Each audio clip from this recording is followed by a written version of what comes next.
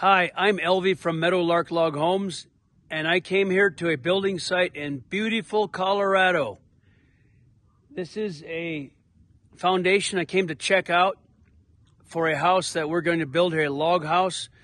And this model is going to be the Swiss Chalet with some custom features you can see in the back here.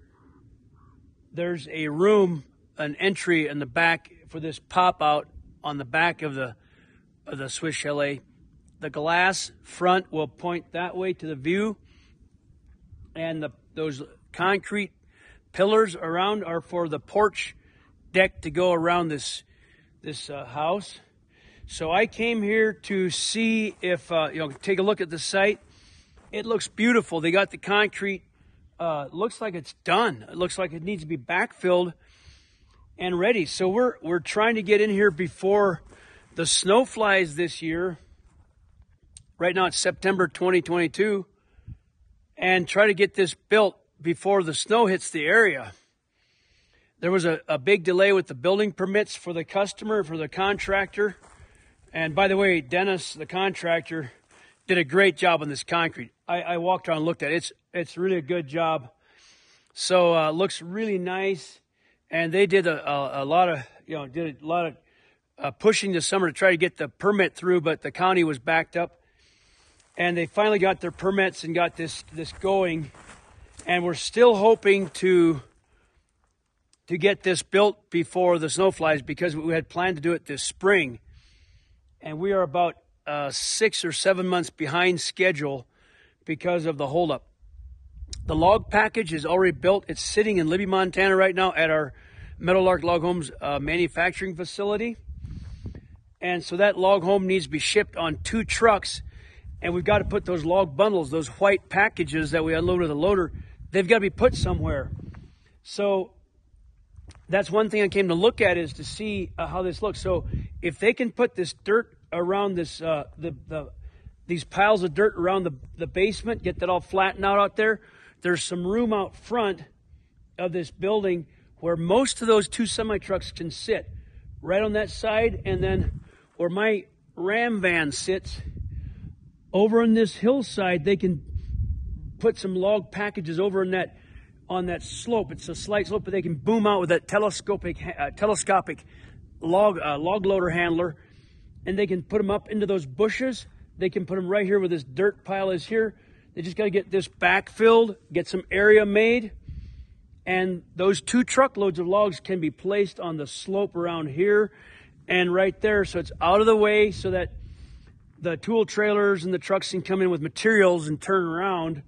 So there's, from that excavator to the point over here in the front, that'll handle about 2/3 of the logs, and the rest right in this whole slope from the house all the way back to those leaf trees. So we can get the logs in here.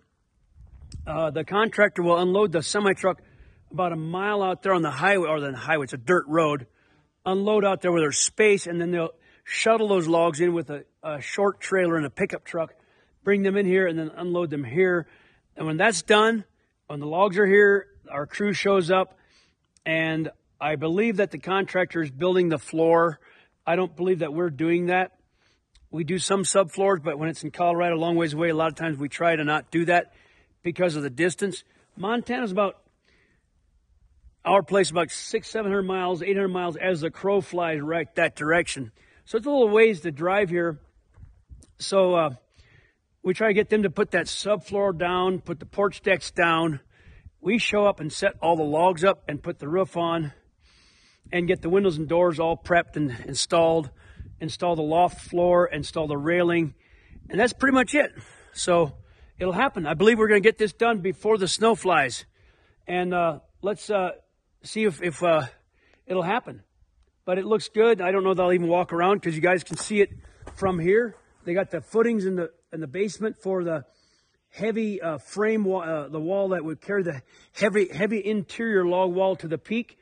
So you have to start with a footing in the basement and a concrete floor, and then frame walls on that footing wall in the middle, then the subfloor on top. That frame wall carries down to the footings, and then the log walls on top, because there's a wall in the middle.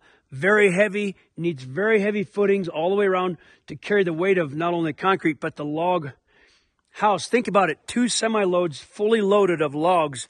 That's how heavy these are. Even though they're dry logs, it's 2 semi-loads of logs sitting on that whole thing, and it needs to be strong. So that's why you have to have a 8-inch thick poured concrete wall with an extra thick footing on the bottom to carry our log homes.